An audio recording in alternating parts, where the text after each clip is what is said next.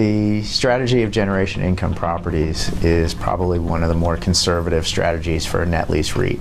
And the reason is because we're focusing on the real estate fundamentals of each asset first, which means that we're only investing in the top 20 highest density cities in the United States, which means New York, LA, San Francisco, Dallas, Atlanta, Miami, etc.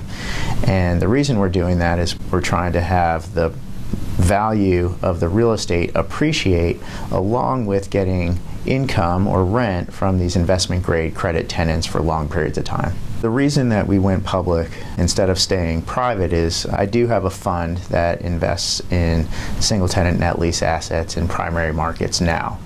And when I went back to the investors and asked if they were interested in a second fund, or would they prefer a publicly traded company where they can hold their own shares and have the potential for liquidity at any period, and they unequivocally said that they would prefer to have shares instead of being in a fund which is less liquid.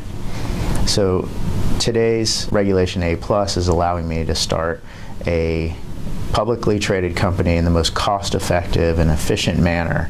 Still very difficult to go through the SEC regulation process, but now using Regulation A+, we're able to do that most effectively. What sets Generation Income Properties apart from the other net lease REITs that are currently traded, all of them are traded on the New York Stock Exchange now, and we have a more conservative strategy because we're looking only in those primary densely populated markets, top 20 in the United States. And that's just different from all the other REITs out there because our focus is so heavy on the real estate value of each of those assets. The only thing I truly know about tenancy and tenants from a long-term perspective is that they will leave.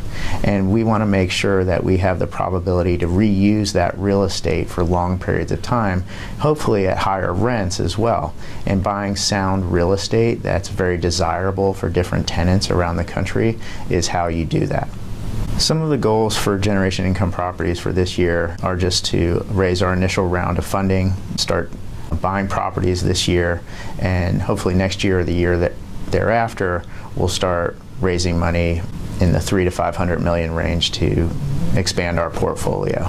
Some trends and challenges in today's net lease market is really just pricing. We're in a very aggressive market where there's a lot of people looking for very similar types of assets, and that's one of the reasons why I don't want to raise a lot of money in today's market, is to be in an extremely competitive environment where we have very low yields or very low cap rates. I think in the future, as cap rates start gradually increasing over time, along with interest rates, we'll have more opportunity to make purchases.